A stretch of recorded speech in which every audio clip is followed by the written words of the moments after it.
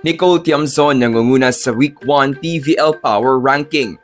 Alba sinasabayan si Cayuna.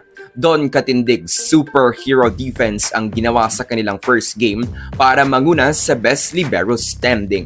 Good day ka-trending, this is Ron Michael, the voice artist of this channel.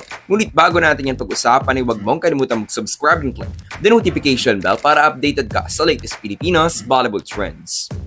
Matapos ang unang linggo ng PVL First AFC 2024, na-witness na natin na naglaro ang lahat ng koponan.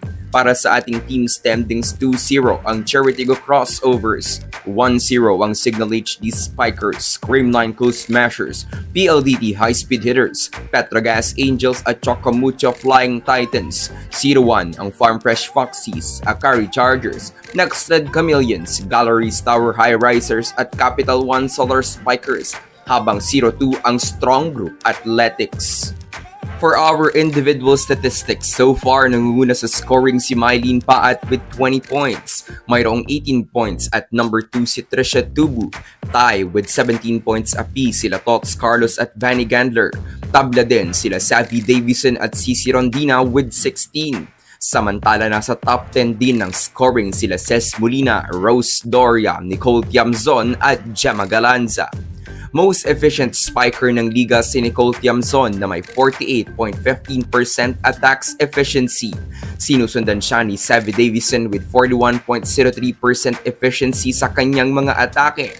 Pumapangatlo si 2024 PVL sophomore Vanny Gandler na may 38.64% attacks efficiency.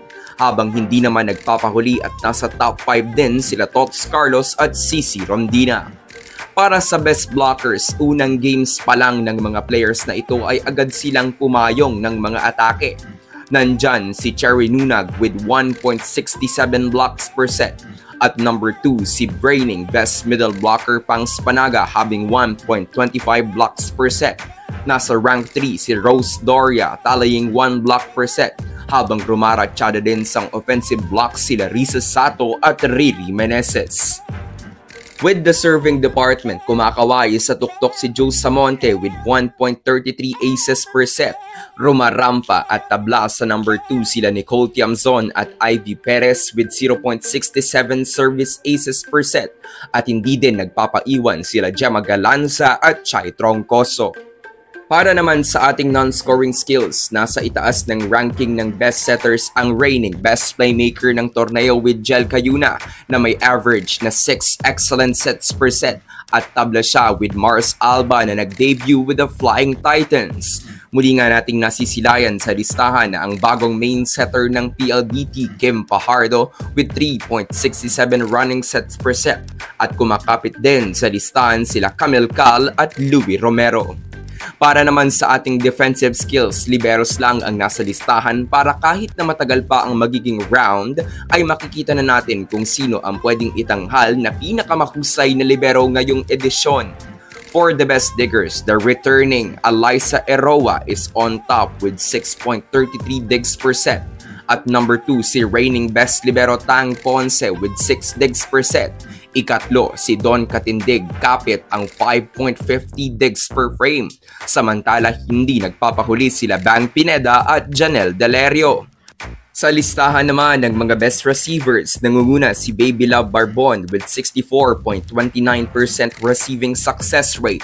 Don Macandili Catindig is at number 2 with 54.55 efficiency sa kanyang passing. At pumapangatlo si Kyla Atienza na may 42.86% efficiency with her reception. Dahil nga kakasimula pa lang ng first AFC, asahan na magbabago pa ang listahang ito. Ang mga nasa tuktok ay maaari pang mapalitan ng ibang pangalan at yung mga wala sa tops 5 or 10 ay pwedeng unti-unting umakyat at sa huli ay sila pa ang pwedeng itanghal na best player sa kanilang respective positions. So that's it for today's video ka-trending. Do not forget to subscribe and click the notification bell para updated ka sa latest ganap ng women's volleyball sa Pinas. Thanks for watching. Bye for now!